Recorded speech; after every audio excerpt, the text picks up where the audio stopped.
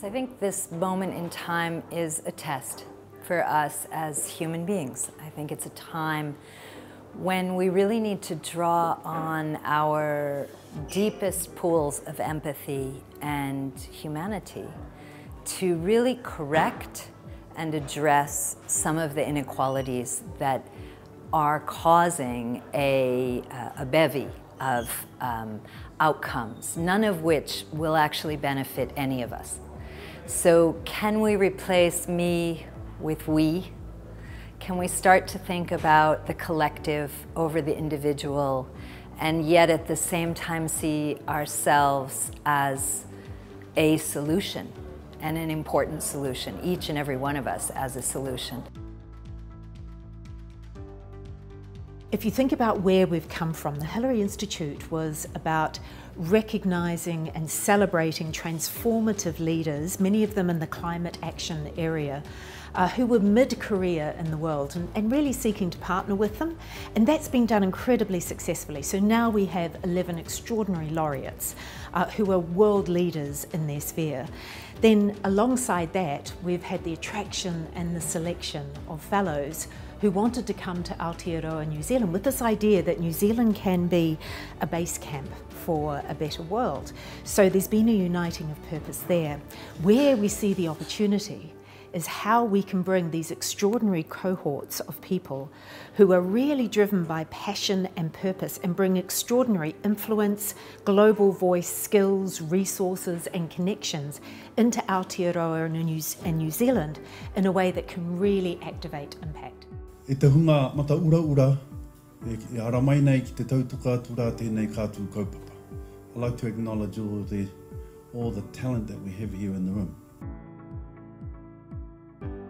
This is about bringing together two global networks under the Hillary Institute umbrella who have already created enormous change as individuals, bringing them together to catalyse even greater impact, not just for Aotearoa and New Zealand, but for the globe. I think our laureate and fellow communities are extraordinary by the sense of purpose that they have, the sense of ambition that they can and will change the world, but they want to do that in partnership with each other. So bringing the two together with the inspiration of Ed over it all, I think is immensely powerful.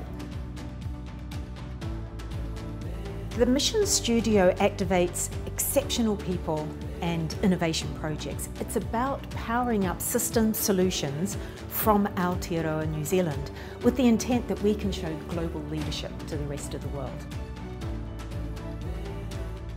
The first grand challenge for the Mission Studio is going to be climate innovation, simply because the urgency and the imperative is so great. We really only have 7 to 10 years to really act. And also, we've got so many of our laureates and fellows that have extraordinary skills, capability and vision in this space. So sitting underneath the grand challenge, we've chosen 4 mission focus areas. So the first of those is energy transition, and that's about limiting the global temperature increase to 1.5%, everything to do with decarbonisation.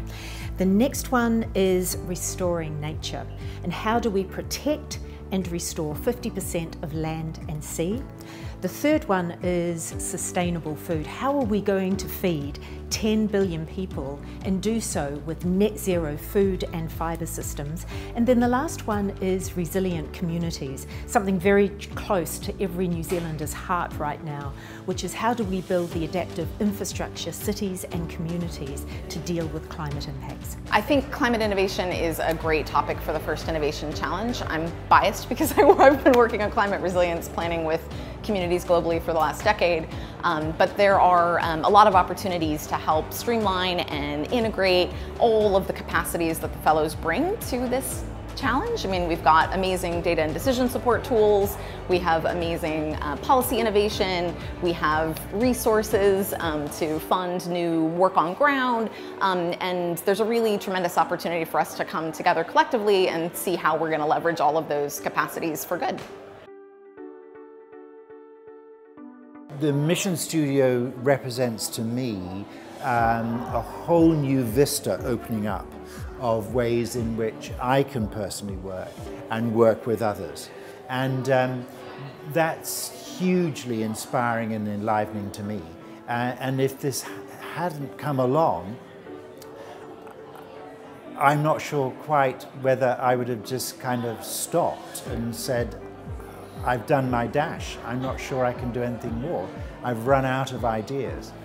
But now with the Mission Studio and laureates and fellows coming together in this way, I'm going, wow, there's just unlimited potential here that we so desperately need, that we can harness and create amazing things that haven't happened before. So I'm just over the moon about the whole thing. What I'm excited about the Mission Studio is that we were all selected as individuals, obviously, and this is really the first chance to understand what the collective impact is when you bring us all together. Being part of this community, the Hillary Institute, the Edmund Hillary Fellowship, has been really important, not only for me, but I know for my fellow laureates. It's in these communities that we are able to scale our ideas and our work, to use each other's networks that we've spent a lifetime creating to actually amplify and accelerate ideas that are proven on the ground, ready to go and working. And that's really what's required now, this sort of move, as I said, away from me to we, and how much further we can go, all of us together.